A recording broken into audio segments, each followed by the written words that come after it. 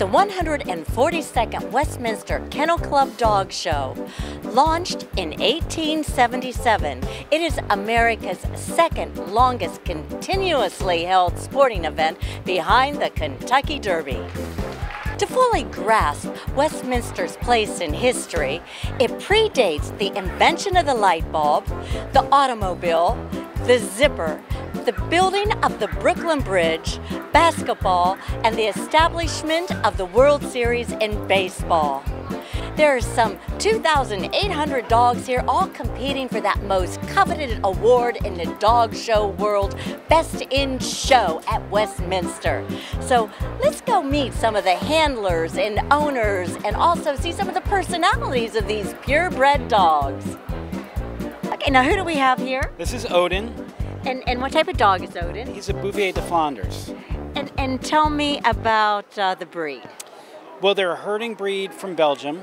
Originally used to be used to pull carts, but they're more of a herding breed now for sheep and you know, livestock and that sort of thing. And so he lives in the Bay Area, San Francisco Bay Area, in Portola Valley. So we came all the way from California, flew him out here, and this is our first trip to Westminster. And are you out in the open there, or yeah, yeah. He lives amongst the trees. We live in a real wooded area, so he's got a lot of area to run around, and yeah.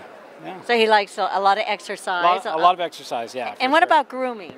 Yeah, it's a big part of the breed for sure. It takes a lot. They do a lot of stripping. So these dogs, people do either hand stripping or they use the stripping knife. So it kind of depends.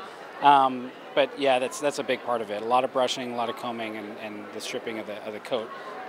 You strip the coat down until it becomes really coarse, and that's what I think a lot of judges look for and people expect from the breed. And tell me about some of his competitions. Well, this is his 10th show. He won the national, so that was a really big one for him because it's kind of rare, and it was only his 9th show, and he's pretty young. He's only 2.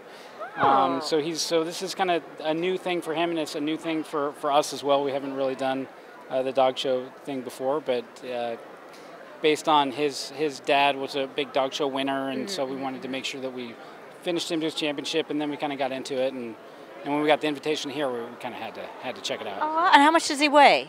He's about 95. 95 pounds? Yeah.